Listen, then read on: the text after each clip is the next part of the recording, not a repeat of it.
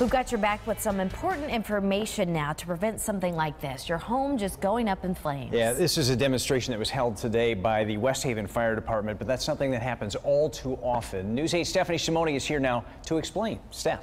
There, and these are the months where firefighters see a spike in fires, and 30 to 40 people die every year in the state to house fires. So firefighters want you to think about sprinklers, smoke detectors, and maybe even the couch you're sitting on right now.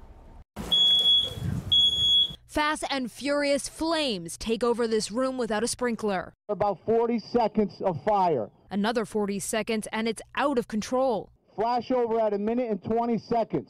Then minutes later, West Haven Fire sparks up another room with sprinklers. This is what it looked like after 30 seconds.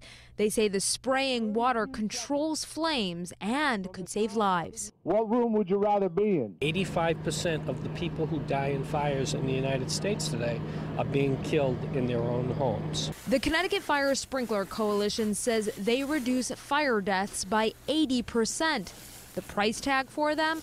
On average, it's $1.35 per square foot.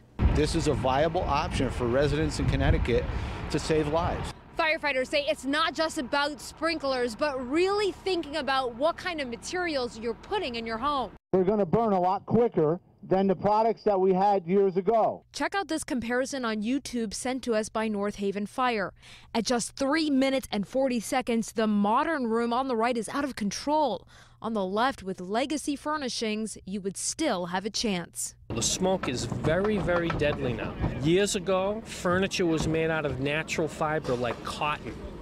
And those things did not become deadly quite as quick as petroleum-based products that we see are prevalent in homes today. Plus, firefighters say the new lightweight construction for homes is more dangerous. So what it is truss roofs, which are connected by what we call a gusset plate or a piece of metal. And once one of those fails, the roof can collapse. And when we have firefighters in there, that's a problem. Right now, sprinklers are required in new construction in California and Maryland. They are not in Connecticut.